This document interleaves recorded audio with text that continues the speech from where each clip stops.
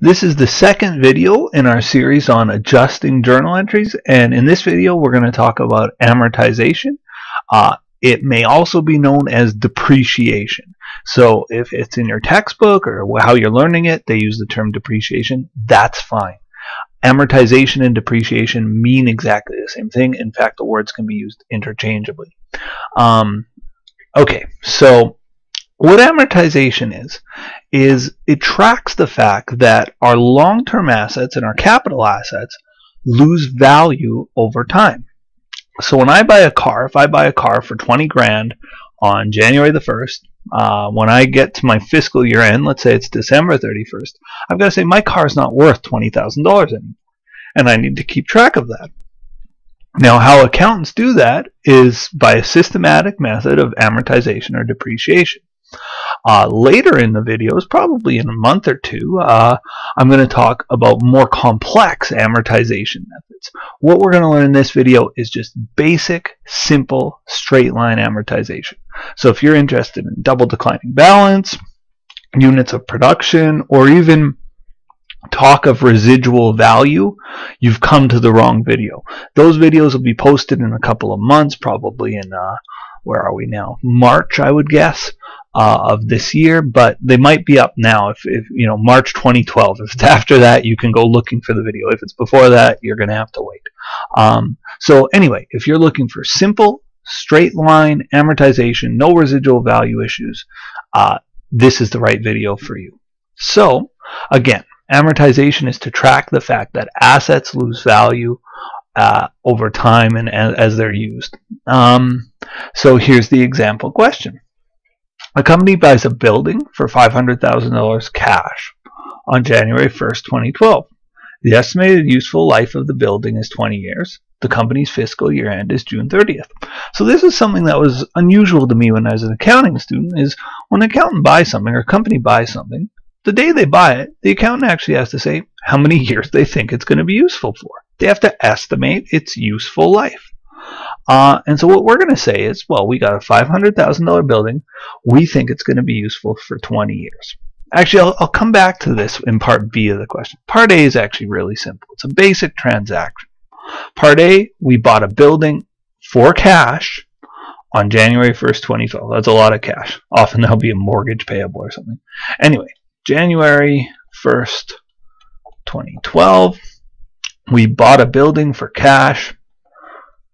Building's an asset. It's going up. We have more assets today than we had yesterday. Debit building. And of course, cash is an asset that's going down. To make an asset go down, you credit it. So we're going to debit building for $500,000. And we're going to credit cash for the same. I forgot to put my headings up here. Debit and credit. Okay, so we've done our basic journal entry. On to the second part, the adjustment part of this. So on June 30th, we've got to say, is our building still worth $500,000? You might say, well, yeah, I mean, buildings don't lose value that quickly. Well, in accounting, we systematically have to reduce the value of our assets. So if we said it's going to be useful for 20 years and 6 months has gone by, January to June, we got to say, okay, it's reduced in value 6 months worth. Now let's put numbers to it. I have a $500,000 asset. I think it's going to be useful for 20 years. 500 grand times 20 years is divided by is $25,000 per year. In other words, I'm saying my building is going to lose value at a rate of 25 grand per year. I have a building of 500 grand. It's only going to be useful for 20 years, after which time maybe I'll need to replace it or it'll fall over or whatever. So my building loses value at a rate of $25,000 per year. It depreciates at that rate, or it amortizes at that rate. Too bad we're not looking at a full year. Our fiscal year end is June 30th, so January 1st to June 30th means we're only looking at 6 months out of the year. So what I'm going to do is I'm going to say, okay, well, it's a $25,000 per year amortization rate, but I'm not looking at a full year. I'm looking at 6 out of the 12 months in a year. So I multiply by 6 12s, or you probably look at it and go half a year. Well, it's half a year's worth of amortization. 25 grand times 6 out of 12 is $12,500. This is the amount of our amortization for this half year. The journal entry for amortization is really simple, but you just need to memorize it. There's no real trick here. There's no silver bullet. Just remember, this is what all amortization journal entries look like. On June 30th, 2012, we're going to debit amortization expense, and we'll note that it's on our building, and the amount is $12,500.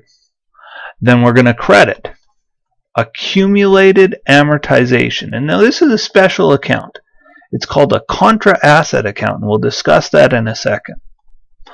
But we're going to credit accumulated amortization on our building, again for $12,500. Debits do indeed still equal credits. Now, a lot of times students get this wrong in my class. They go debit amortization expense building, and then they just credit the building directly. That's not the way we do this adjusting journal entry. You'll just have to remember, always for amortization expense, the journal entry looks identical. Debit amortization expense, credit accumulated amortization of whatever it is you're amortizing. It could be a building, equipment, a car, it doesn't matter. Always the same journal entry. Every single adjusting journal entry for amortization needs to look this way. Debit amortization expense, credit accumulated amortization. Again, if your text calls it depreciation, you'll say debit depreciation expense, credit accumulated depreciation. That's fine as well. So here we are. We've done our journal entry. We've done our adjustment beautifully, and we're basically done. The final part of the question says, what's the book value of the building on June 30th, 2012? Basically, they're saying, what's this building worth on paper? What's it worth according to our books, according to our records on June 30th? Well, you can look at it and you can go, okay, well, it's a $500,000 building, but we've said it's lost $12,500 of its value. So that's exactly what we're going to do. The book value, the calculation is cost, what we paid for it, minus accumulated amortization, which I'll call AA, equals book value. And sometimes that's called net book value. So the cost of our asset was $500,000. That was the cost of our building. The accumulated amortization, that's the total amortization so far, and that account keeps track of it. It's called a contra asset account because it always gets subtracted from assets. So our building is on the books for $500,000.